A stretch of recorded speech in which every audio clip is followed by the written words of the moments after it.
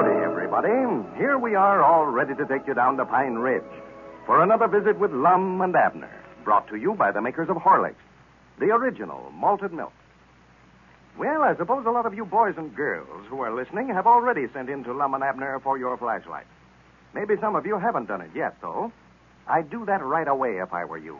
Just think what a lot of fun you could have with this dandy little flashlight. It's the same size as a fountain pen, you know. You could carry it around with you wherever you go. And powerful. Say, it throws out a great big beam of light. Now, here's how to get a flashlight. Take the outside wrapper, not the label from the bottle, but the outside wrapper from a package of Horlicks malted milk powder. Must be from a package of Horlicks malted milk powder. You can't use wrappers from Horlicks tablets. Well, write your name and address on the back of that wrapper and enclose 10 cents. That's to cover the cost of packing and mailing your flashlight. Then mail your wrapper and dime to Lum and Abner, care of the station that you are listening to right now. Isn't that easy? You bet it is, and that's all you have to do to get this dandy little flashlight, complete with bulb and battery. Now send in for your flashlight right away, boys and girls. Do it tonight. If Mother hasn't a package of Horlicks malted milk powder in the house now, she'll get you one from the drugstore, I know. She knows that Horlicks will help you to grow up big and strong. Well, don't forget now, boys and girls. Send in to Lum and Abner for your flashlight right away. And now, let's see what's happening down in Pine Ridge. Well, when we left our old friends yesterday, Lum had been arrested and placed in jail, charged with robbing Abner's house. The whole town had turned against him, so that he was unable to make bond for his release. In fact, late yesterday evening, a committee called on him at the jail and asked for his resignation as president of the school board. Well, things are looking a little brighter today. Evidently, somebody has come to Lum's rescue. For as we look in on Pine Ridge now, we find him just entering Dick Huddleston's store. Listen. Well, howdy, Lum. Howdy. Glad to see you out. Yeah, glad to see myself out, too, Granny. Come in, come in.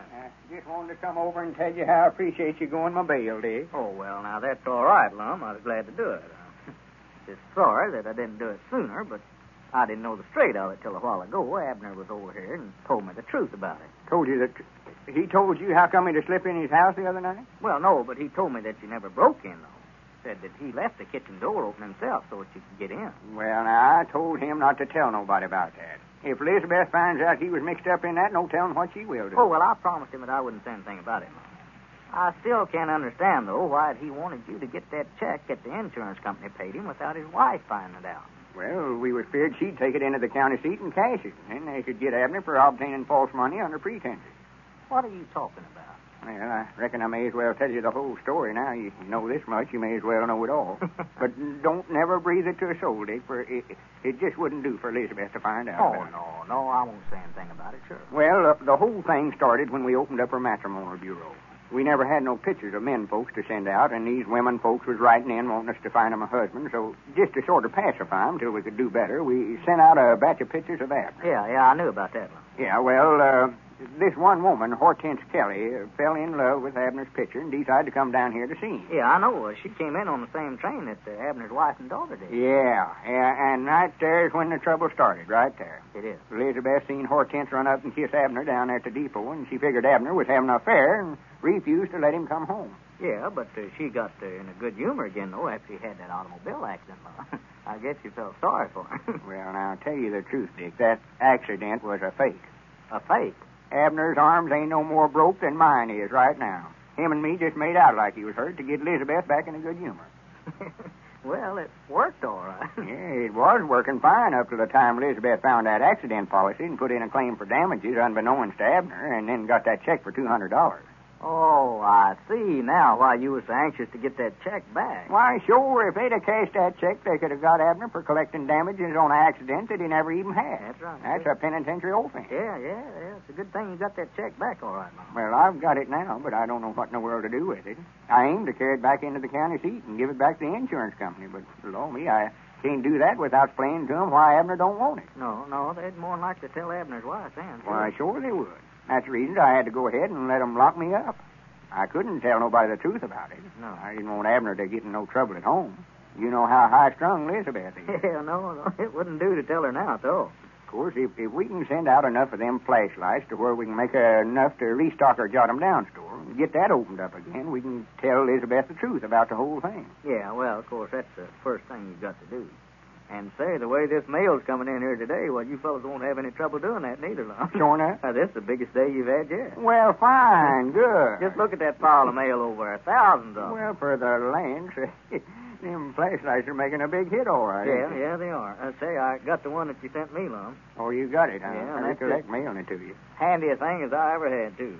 You know, I used to have to carry a lantern home with me of a night after I closed up here, but, this flashlight works a heap better. Oh, my, yeah, handy. You know, that thing will throw out about twice as much light as you'd think it would. Oh, yeah, them's powerful little gadgets. And, of course, the nice part about them is that you can just carry them in your pocket like you would a fountain pen, no bother at all. Yeah, well, I bound you folks that's already got theirs has been showing them around to their friends, and that's more than likely the reason we're getting so many more requests for them now than we did when we first started making the offer. Yeah. Folks is beginning to find out what a nice gift it really is. Yeah. And then I think that there's a lot of people out on the party line that are interested in this contest, too, Lum. See which one of you is going to be elected president of your new store over there. Yeah, well, that was a mistake, me ever agreeing to such a thing as that. So far, I ain't got but 2 votes out of the thousands of letters we got. And one of them votes I sent in myself. Well, Abner started running away with it, all right. Yeah, me getting in that trouble and getting locked up in jail ain't going to help me none. I know that. No, it isn't. You know, them things gets talked around. Of course, they don't know the straight of it. No, yeah, it'll hurt you, all right. No doubt about that, Lum. That's what I hate about it. The whole thing, Dick, more than anything else. Some of my best friends has turned against me. Yeah.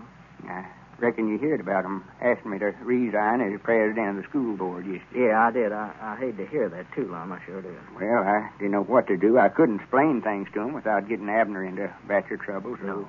I just went ahead and resigned. Well, I think so, Lum. When this whole thing is straightened out and everybody knows the truth about it, well, it's more likely they'll come to you and want you to take the office back. Well, I hope so.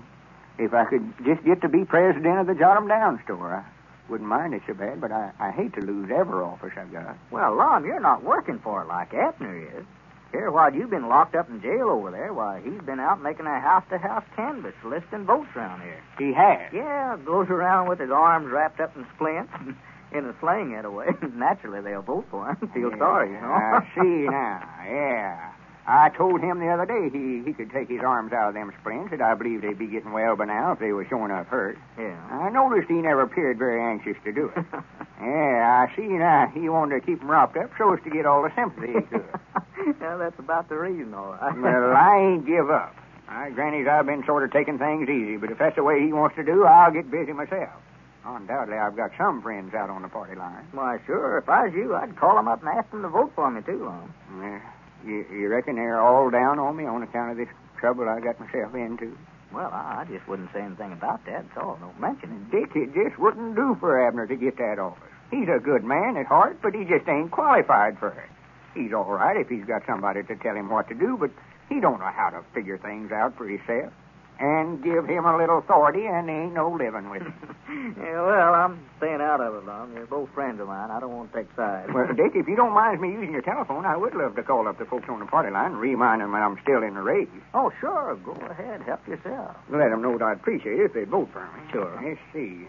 Yeah, I believe I'll just ring Doc Miller's ring for a change. That gets them all to the telephone. Appears they're getting suspicious of that fire alarm ring. We've used that so much here lately.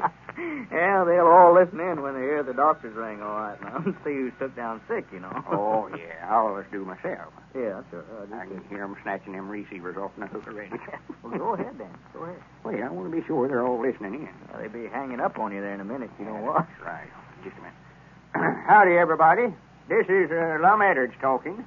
I just want to take this opportunity to thank all you folks that sent in for the flashlights we're giving away. It's mighty nice to know that we've got so many friends out on the party line, and we want every last one of you to have one of these gifts, for it's something we know you'll all appreciate. So if you ain't sent in yet for a flashlight, be sure and do it tomorrow. It'll be a big help to me and Abner, and we'll appreciate it, too. Now, I just want to put in a good word for myself while I'm on my feet. You know, we're letting you folks that sends in for the flashlights decide which one of us is going to be president of our Jot 'em Down store when we get it opened up. So, natural, I'd love to get just as many votes as I can. And when you send in a wrapper from a package of Horlicks, just write on the back of it which one of us you're voting for. You know, my name is Lum. L-U-M. L as in Lum, and U as in Lum, and M as in Lum. Well, howdy, Abner. Come in, come in. Wait just a minute. I don't need this. I've been all over town today getting votes. Abner, I'm trying to make an announcement on the party line Oh, here. Be I quiet. never seen you. Excuse me. Go ahead, Lum. I never seen him. Well, I reckon that's about all, except that I want you to know I appreciate you voting for me. And we'll be looking for your letter. Thank you. Oh, that's what you're up to, huh? Trying to get votes behind my back. Yeah. Well, what you been doing? Huh? Going around here making a house-to-house canvass. Of course I was asking for votes. Granny, I'm going to keep on asking for them, too. I ain't had much to say in this contest so far, but from here out, Abner, I'm after every vote I can get. I'll show you that I ain't through yet. Well, it looks as though this race for president might develop into some real competition.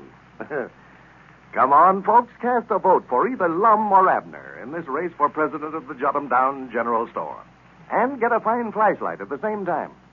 Haven't you often wished when you were hunting for something in a dark closet, or maybe it was when you were out in your automobile, that you had a flashlight with you? Well, here's a fine chance to get a handsome little flashlight.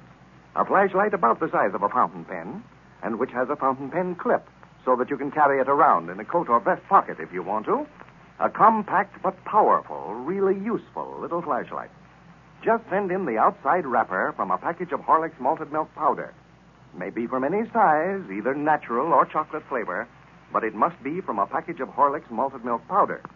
Wrappers from Horlick's tablets, are not eligible. Write your name and address on the back of this wrapper and enclose 10 cents to cover packing and mailing costs. Then mail your wrapper and dime to Lum and Abner, care of the station to which you are listening.